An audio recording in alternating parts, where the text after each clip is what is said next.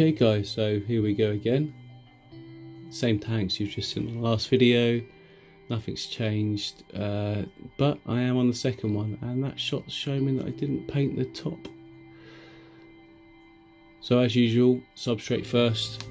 Most important, you need a good base, a solid base.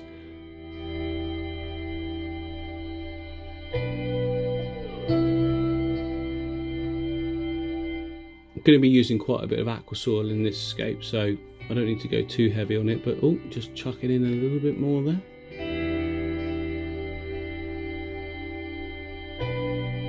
Push it around, flatten it out.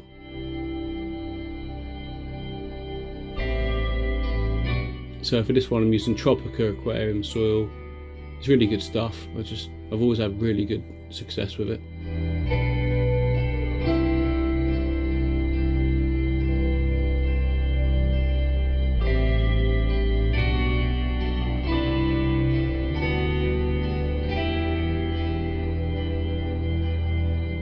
Yeah, so as I've said there, about an inch on top of the initial substrate is a good level.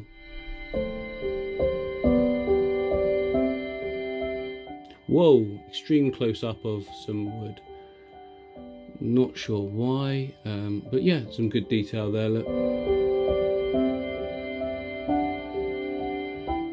So I've decided to go for another triangle composition, but I'm trying to give the impression of like a fallen tree or something like that. And a root system, or you know, you'll see in a minute.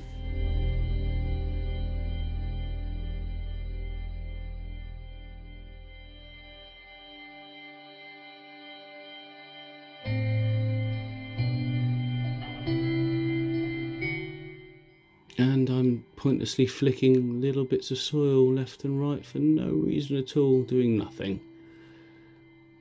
Oh yeah, I spotted one little area on the left there that just needed something filling in, and this little piece really sort of fit the bill. And adding some more aqua soil to the back area just so it raises the plants there a little bit. Not completely necessary, but I just felt that...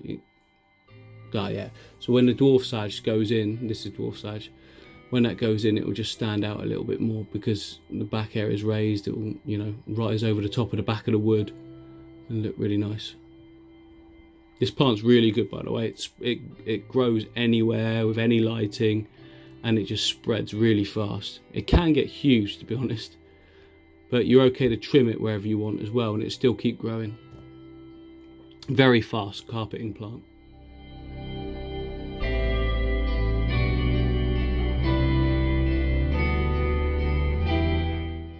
Just splitting off there any leaves that I don't think are suitable or damaged.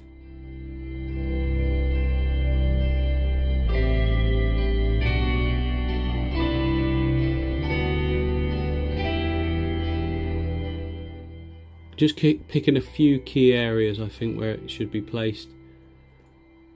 You have to bear in mind with this plant it gets big fast, so I'm being selective in where I place it. Cracks and crevices work really well. Nice big chunk there, look.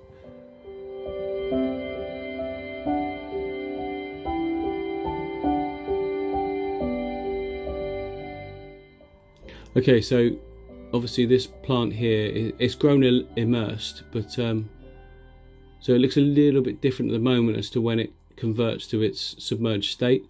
It's got these really nice purple tinges that don't actually stay on the plant after a while, but you know, can't help that. But it does go really green, really nice texture to the foreground.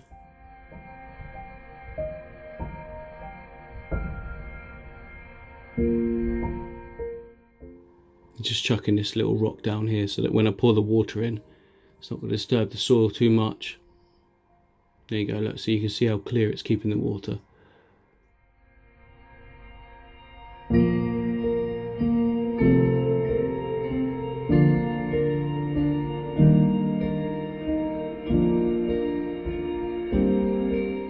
And you can't even see the plant, but that's okay, because in a few weeks time when I come back, show you a little bit of an update, all these plants in the background here, they'll just be overtaking that whole area and it should look really good. Nice short plants in the front, and then big overlapping stem plants in the back. Bit of the Ludwigia red there, just to add a little bit more detail, bit of an accent of red. Keep it interesting. The Hygrophilus.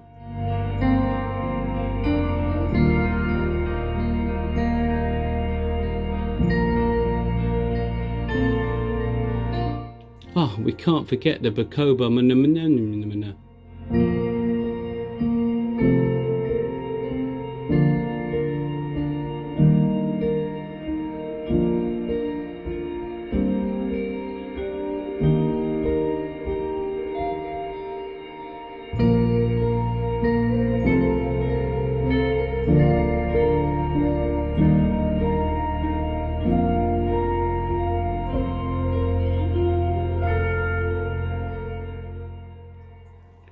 Pearlweed in the front is always really good idea. It grows fast, very easy to trim, can plant it anywhere, and as you know, I love my limnophilia.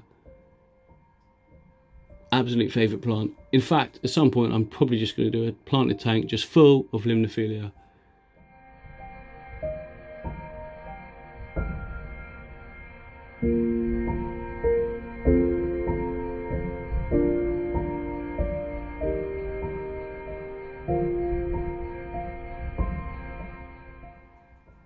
Got to have your duckweed in as usual.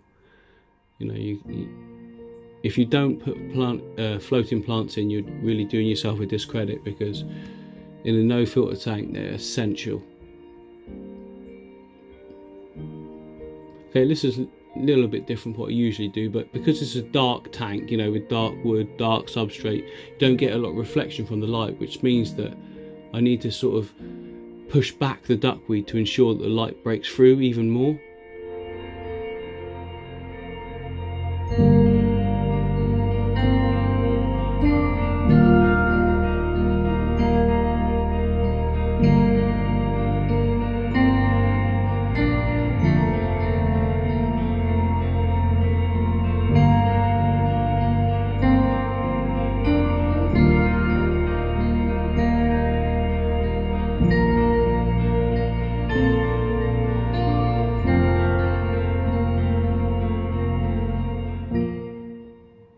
So the first water change, as you can see, it's a little bit murky, but that's to be expected on the first day, especially with a scape like this with the bog wood and the aqua soil.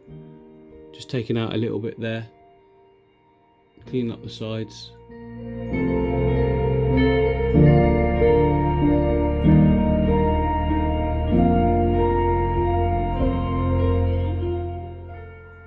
And yeah, then filling it back up, and that's pretty much it for now. So I'll just leave you with the final shots of the tank, and then I'll update you next time when it's all grown in a little bit more. So thanks for watching.